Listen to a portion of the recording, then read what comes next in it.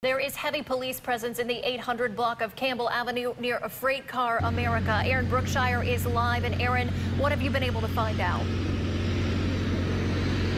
Well, we've reached out to police several times. They're not releasing any information at this point. They want to verify all of the reports that they've gotten before they release any information.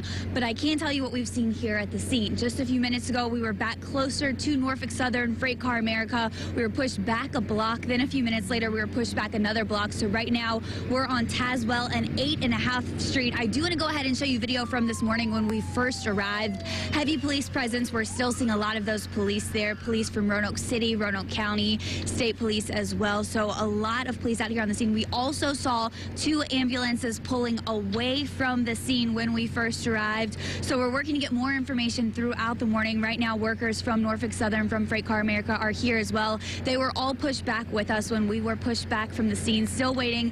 They are as well to figure out what happened, when they will be able to return to work. We'll be out here throughout the morning, though, bringing you the latest information live and on our website, WSLS.com. Live in Roanoke, I'm Aaron Brookshire, WSLS 10. And Aaron, again, we have reached out to police, but they are telling us they're still trying to verify everything on their end this morning, too.